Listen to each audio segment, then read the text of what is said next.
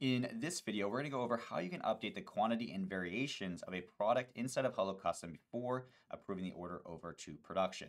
Sometimes when a customer orders a product, they might reach out via customer service post-purchase asking to change the size from a small to a medium or the color gray to the color black, for example. So in this video, we're going to go over how you can do that in HelloCustom before you send it over to production.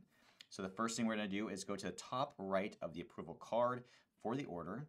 Click onto the three dots where you will then get a submenu where you can approve the order, you can edit the order, you can change the shipping for the order and or delete the order.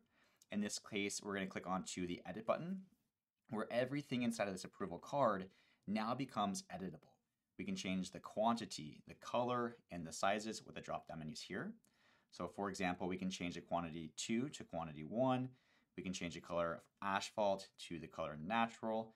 And we can change the size medium to maybe the size large.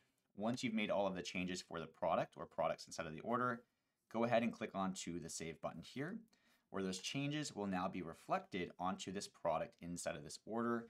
And when you click approve, and this goes over to your fulfillment partner for production, these changes will be reflected in the product that we create.